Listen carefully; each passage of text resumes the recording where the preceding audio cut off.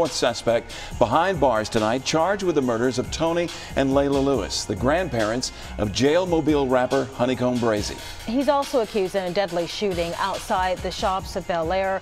Fox News reporter Lee Peck is on this story tonight. Lee, a lot to unfold. Yeah, Lenise and Byron, a 2-for-1. 3 people killed, 2 murder cases, 1 suspect. Patrick Lewis is just 21 years old, now facing some pretty serious charges, including 3 counts of murder.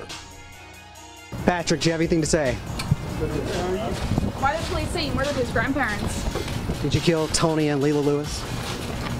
What about the mall shooting? Did you kill or shoot Brian Maynard?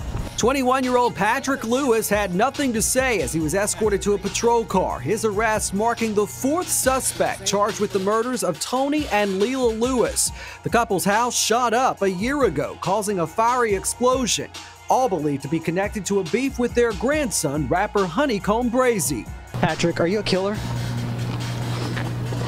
You want to say anything before they take you off to Metro? Mobile police say Patrick Lewis is also the trigger man in a deadly shooting outside the shops at Bel Air. Victim Brian Maynard found shot in the passenger seat of a car back in mid-September. There's a lot that we still have to look at to see if there's a connection or correlation between the 2 different incidents.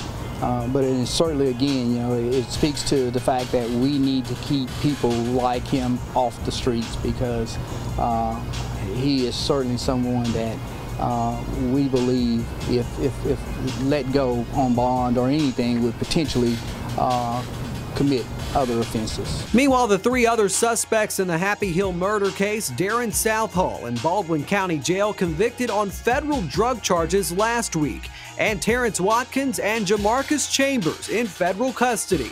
Patrick, this is your chance to tell your side.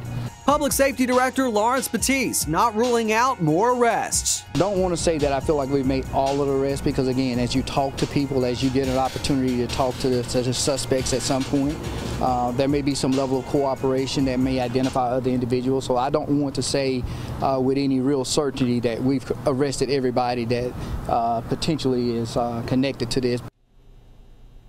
Patrick Lewis charged tonight with 3 counts of murder, shooting into an occupied dwelling, and robbery.